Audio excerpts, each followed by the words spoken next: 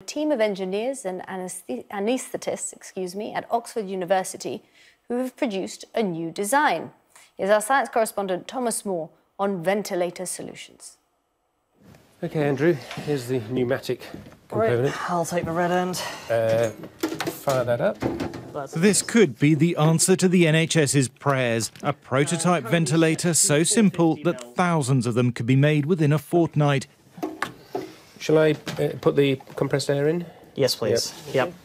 Fast enough to meet the expected surge in patients critically ill with coronavirus. You ready to intubate? Yeah. It's the first time it's been tested on a medical dummy.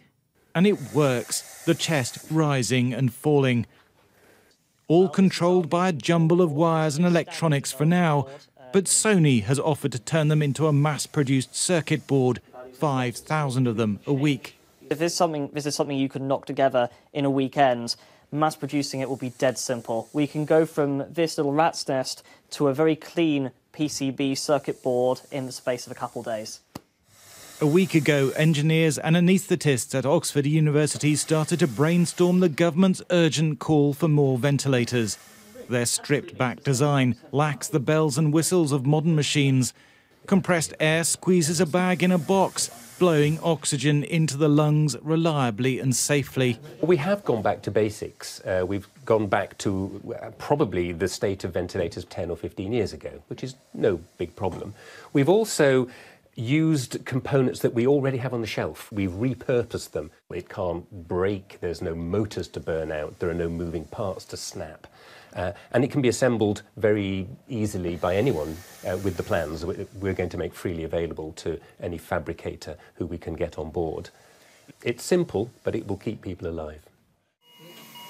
COVID-19 has overwhelmed well-resourced hospitals in northern Italy, alarming doctors in Britain. The NHS has just over 8,000 ventilators. The government says 30,000 will be needed. Innovation is needed in ventilators and ventilator production, and so we're working very hard to work with the business community, who are really pulling their fingers out on a whole variety of fronts to help build new ventilators and make sure that as many are available as possible. But, I mean, to be honest, there isn't a country in the world that has the stocks of ventilators that needed when you have a pandemic like this. The Oxford team pitched their design to the Cabinet Office on Monday. 2 hospitals are on standby to test it on coronavirus patients.